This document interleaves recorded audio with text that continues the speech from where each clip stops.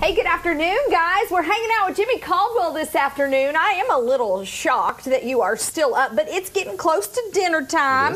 So I said, Jimmy, meet me at the Kentucky Beef Council. You're cooking dinner tonight. That's what I said, absolutely. Wait, I said that. wait, now that's not fair.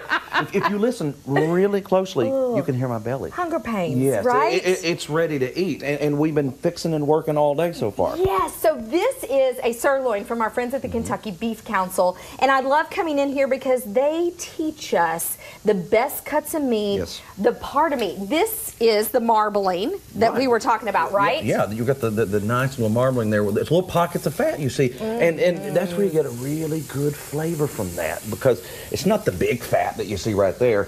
We always cut that, well, I don't know, it's cut it off. I was going to say it tastes pretty good to me sometimes, but you get the overall flavor from that. Look at that. I mean, it's been on there for a little while, y'all. You know, we've been working on this. Just a few minutes. We wanted to make sure that you saw the grill mark. Do you get grill marks when you grill out? I try my best. Absolutely. And this is a tapenade recipe. Tapenade, right. Fresh tomato tapenade. A lot of folks gathering tomatoes out of their gardens. All the Tommy toes, you know, getting out there and grabbing those. Yes. So what all goes in this? So you'll throw in this particular case, you throw in the olives, which you have right there. Right there. And a little Parmesan. Olives. Throw in some Parmesan. We got tomatoes. And then you've got some basil over there. Yum. And then you throw it all on. By the way, I have tomatoes and basil in my garden right now. Oh, aren't you? I love my little garden. Have you been working hard on it? I haven't. You have to work a garden. You really do. And, you do. You know, pray that God helps you along the way.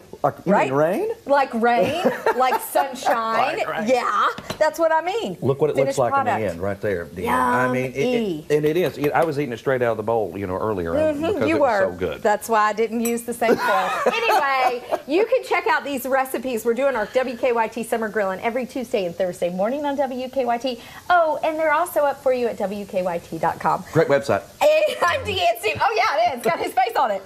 Out and about. I hope you like all of them. There's one in there. Back to you guys.